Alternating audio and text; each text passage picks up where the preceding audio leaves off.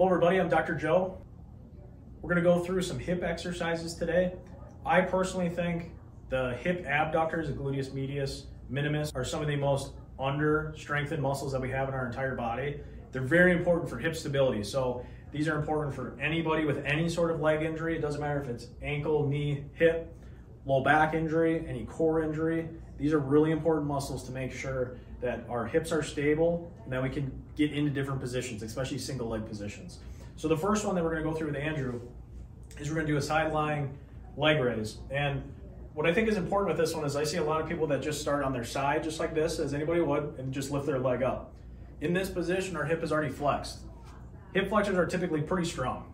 If there's a hip flexor issue, it's probably something else going on. I wanna take the hip flexor out of it. We're only gonna bias this lateral hip. So what we're doing is creating a straight line from Andrew's ear, shoulder, hip, knee, and ankle, and then he's gonna lift his leg. And you feel it right on this outside of this hip? Yep. So our goal here is to do it 2 to 3 sets, 8 to 12 reps. We're building strength. As patients improve, this can change sets and reps depending on what we're doing.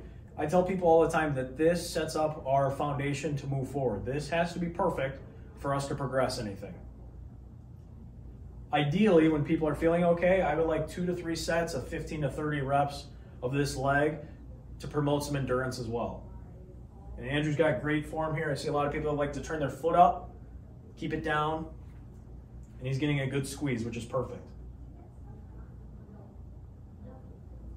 Good, beautiful. And then the next video, we'll look at the next progression to this lateral hip strength.